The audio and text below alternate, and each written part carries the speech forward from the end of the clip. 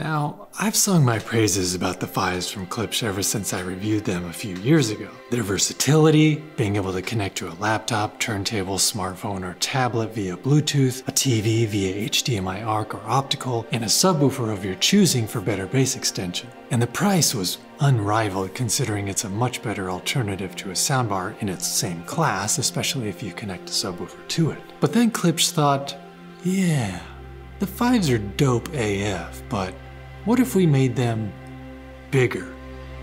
Much bigger. Well, let's talk about it.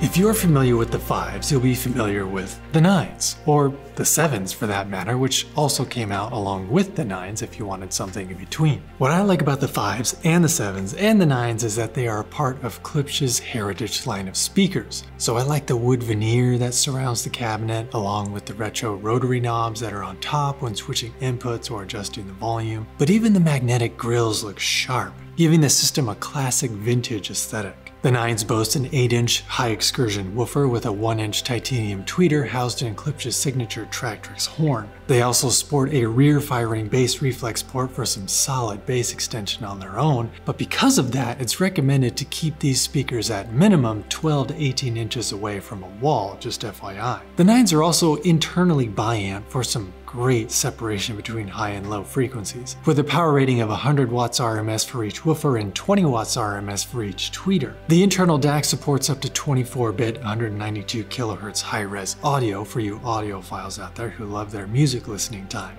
But the caveat to that is that it does not support MQA or FLAC, so if you want to listen to high-res music, be sure and switch the audio output from your source device to PCM.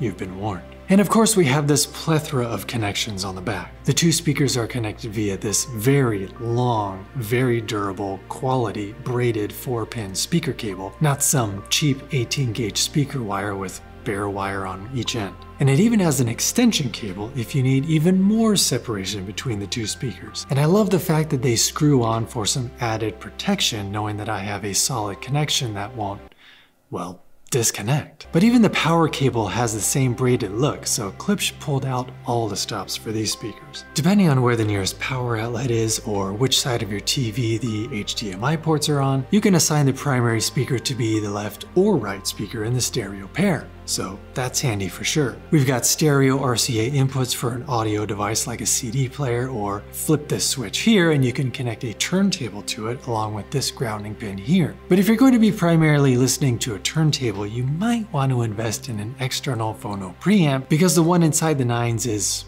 okay. Moving along, there's a 3.5mm aux port, subwoofer out to extend that bass response into cinematic territories, optical in from a TV, and a USB-B input from a laptop or PC, USB-A port for servicing, and an HDMI ARC port to also connect to a TV. And since it's ARC compatible, that means you could control the volume using your TV's remote. But speaking of remotes, the Nines of course do come with their own. Nothing fancy, just a good old-fashioned physical remote you can hold in your hand if that's your jam, with power and volume buttons to control both your speakers and subwoofer, dynamic bass boost, and your various input selections. Dynamic bass boost, for those of you unaware, is a feature that keeps a rich amount of bass present in the mix even at lower volumes. I personally didn't need it, but it might be a feature that some of you out there might enjoy.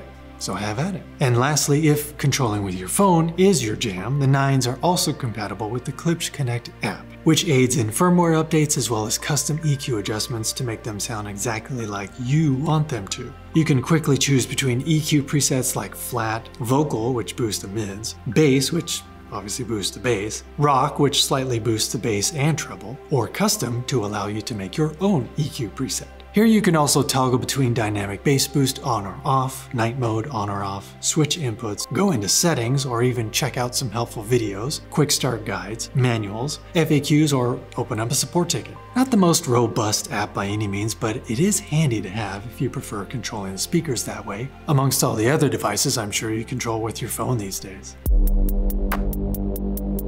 When I first fired up the Nines, I had them set up in the living room on top of our vintage record player. Although unfortunately the record player is so old that the external speaker connections are so shot that when I attempted to connect it to the Nines, the buzzing sound was so loud I just couldn't handle it. It works fine with its own built-in speakers, but kind of a bummer that I couldn't have a vintage record player's sound coming through these nice new speakers. Maybe I'll mess with it some more later. But I did connect my phone to them via Bluetooth, and also connected my laptop to it with the provided USB cable, sat on the couch and worked on a couple scripts while listening to several different genres of music. I was impressed with the bass extension because having those 8-inch woofers definitely helps push those low frequencies out into the room. The details in the high frequencies were crisp, which I've come to expect with Klipsch, so the 9s did not disappoint there. There were a couple lo-fi hip-hop tracks that came on while writing scripts that made me look over at the speakers and think, dang, those twinkly little synth effects are coming through crisp.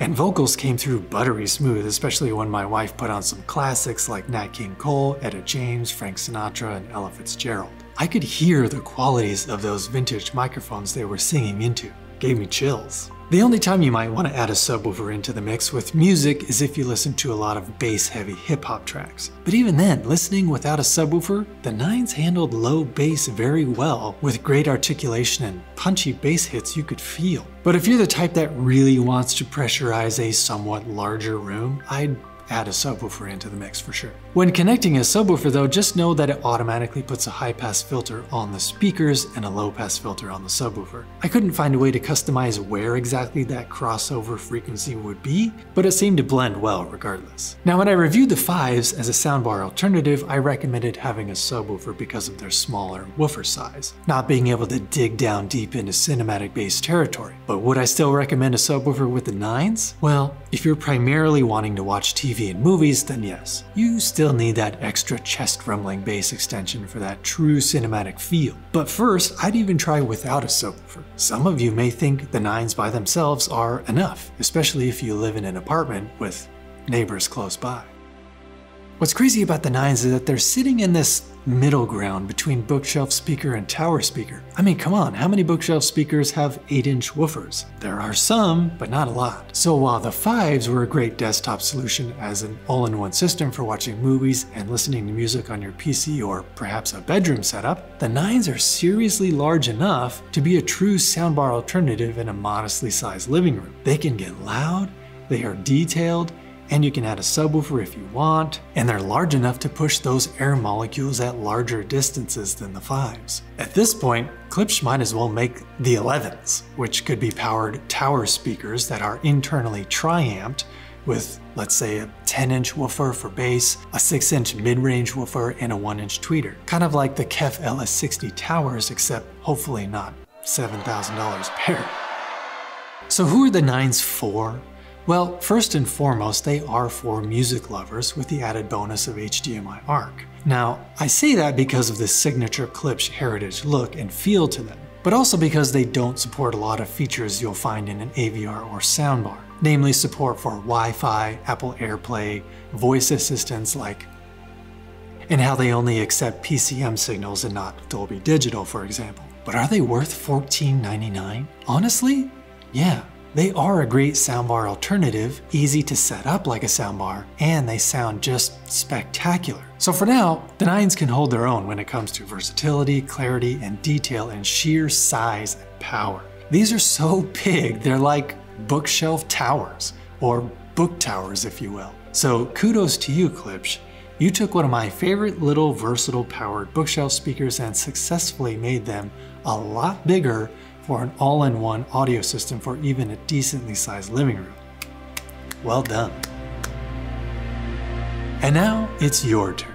Do you need something this big in your living room? Do you listen to music as much as you watch TV and movies and need something that's just as easy to set up as a soundbar? Do you have the 5s now and need to upgrade to this size? Let's start a conversation, people. As always, please be kind to each other out there. Don't just watch TV or movies, experience them through the 9s. And of course, always be listening.